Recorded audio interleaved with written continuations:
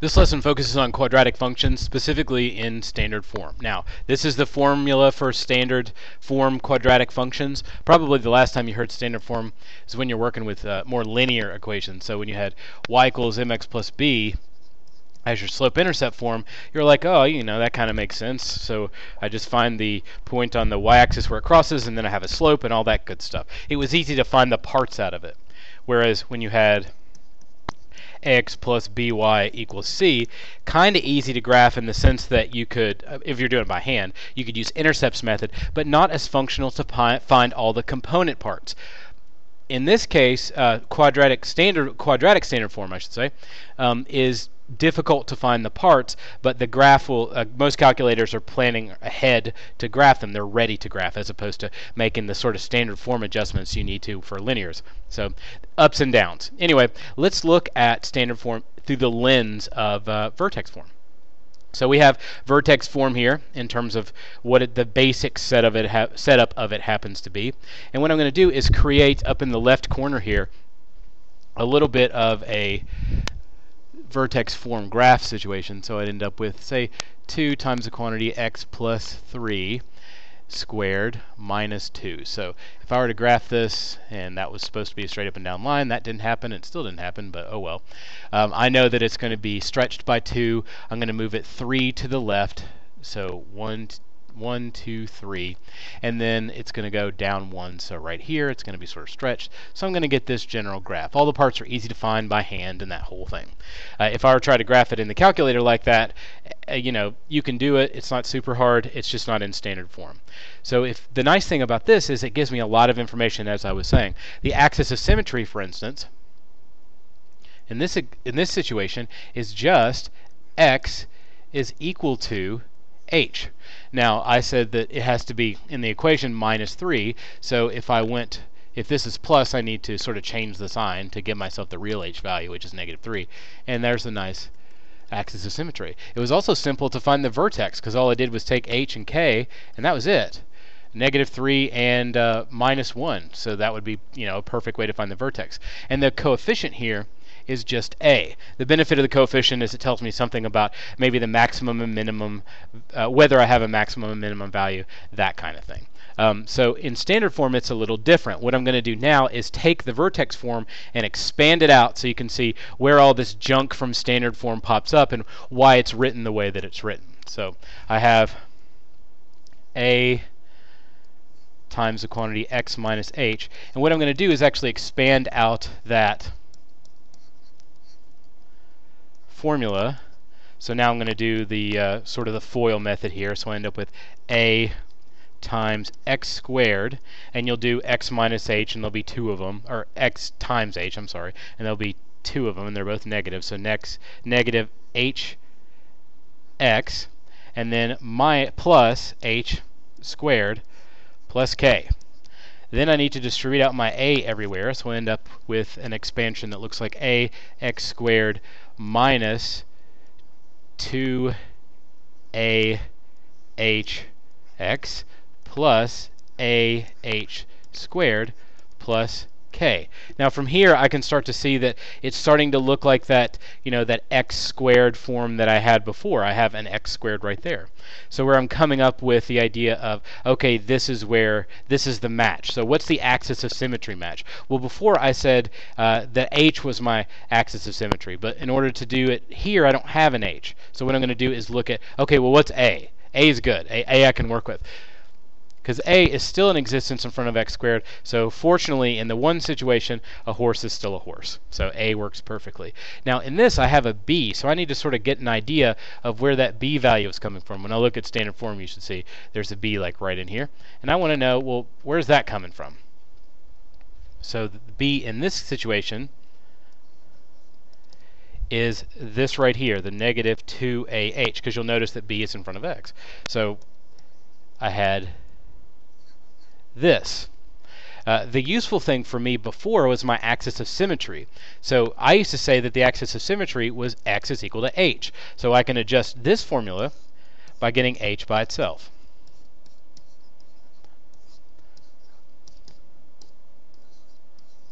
So, sorry, Forgot the B. So instead of saying that my axis of symmetry is x is equal to h, my new axis of symmetry once I convert to standard form is x is equal to negative b over 2a. And that comes from that point right there. So from here, I need to figure out, well, what's the vertex? Because there's still a part that I'm missing. The sort of the bummer part of standard form is there really isn't an equivalent to k.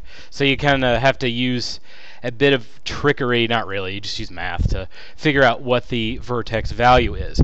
The reason that the k thing works in the vertex form is because it's defined that way. It's a vertex form. Standard form doesn't work like that. So you might see the equation for the vertex looking a little bit something like this.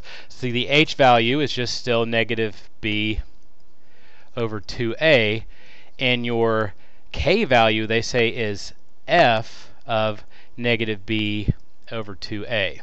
And what that means is essentially the only way you can find the actual y value of your vertex is to plug in your x value and get your y into your essentially into your original equation. So whatever your equation is, so whatever these numbers happen to be, once you find your h value, which is going to be your axis of symmetry. So once I know I've got this thing going on, once I know what this value is, I can sort of lock it in, and whatever matches once I plug that x value into this is going to give me my y value. So it's not as if you have some simple way to do it where you, in vertex form you can just use k, that's your y component of your vertex. In standard form, not so nice. You just have to plug in your x form and then get the information back out. What you can find, incidentally enough, is your y-intercept, which would be your c value. Let's do one from a graphing perspective. Maybe it'll make more sense. Who knows? So the question says y is equal to 2x squared plus 4x minus 6. And obviously my first step in terms of just showing you it is I'm just going to graph it, which I already did. See, it's all typed in, and I just hit graph and it made this. So I can sort of get a general idea of where things are. As an aside, you can go in and hit second on the T84 Plus into the calc menu. You could find what the maximum or minimum value is, more or less. You can find specific values, like I want to know what y is when x is whatever. So that makes it really easy to find the k component of the standard form, but it's still, it's calculator niceness more than anything else. So if I'm going to do it by hand, the first thing that I need to do is find my a, b, and c values, and I kind of write them down. So my a value, of course, is 2. My b value is 4, and my c value is negative 6. The axis of symmetry, I said in this case, would be negative b over 2a, or x is equal to that. So my axis of symmetry should be negative 4 divided by 2 times 2, which should be an x value of negative 1. Kind of lost my brain about how I was going to present that. And you can see in the graph here, if I can get the calculator back up, that the graph looks like it's right around negative 1. And in fact, if I was so interested in finding that, I could just go in and hit these buttons, and you can find sort of your values by picking a 0 or whatever it happens to be. From here, I'm going to find my vertex, which in the thing is really super simple. In the calculator, it's very simple to find it. You just go in and pick the value, and you say, okay, well, if x is negative 1, what's y? And it'll tell you that it's negative 8, which is the vertex value that you would need to match it. So that's one way you can get the vertex value. Just plug it into the value section. The other side of it is that I know that the x value of my coordinate is just whatever my axis of symmetry value is, so negative 1. To find the matching y value that goes with it, all I need to do is go back into my original equation up here and type in, or substitute in, my x value. And then whatever thing pops out, I don't know why I put that in parentheses, I meant to put this in parentheses, it will be the number that goes right here, the y coordinate. So 1 squared would be 1, times 2 gives you 2, negative 1 times 4 is minus 4, and then minus 6. So 2 minus 4 minus 6 would give you negative 8. So my vertex is negative 1 and 8. Finally, my y-intercept, they may ask you that information. Well, your y-intercept is just your c value. So your y-intercept is negative 6. It makes it easy to graph once you have all this information. That's why you find it. So what I'm going to do is I'm going to go to my my really badly drawn hand graph here.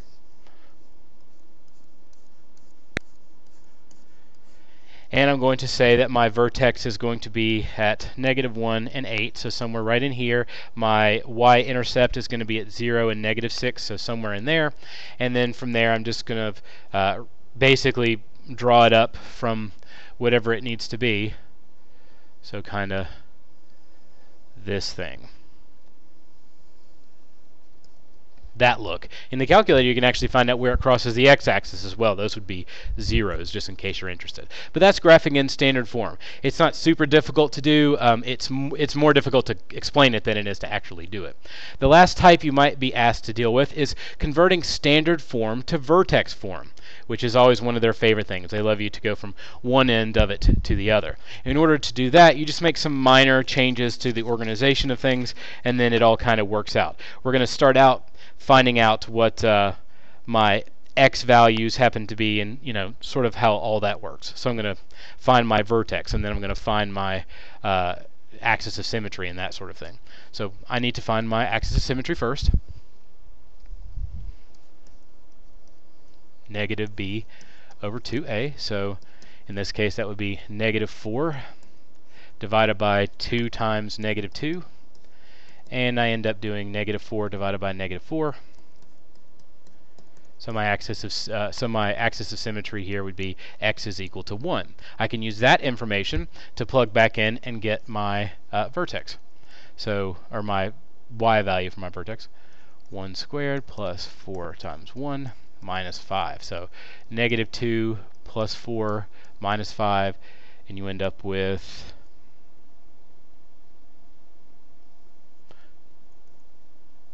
-3. So I can take this information from my x, this is information from my y, and now I have my vertex value of 1 and -3. The cool thing about that is it's really easy now to write my vertex form, because if you remember, vertex form is f of x is equal to a, that's the part I have to find, x minus h squared plus k. Now, if you remember, the h and the k were the vertices, so -3 goes right there. I also need to think, okay, my h value goes right here, and since the formula is already in a nice organized fashion, I can just put a 1 right there. If this were -1, I would have to put a plus there, just so you know. My a value, as I said before, is one of the very few universal things. So my a value before was -2. My a value now is going to be -2 as well.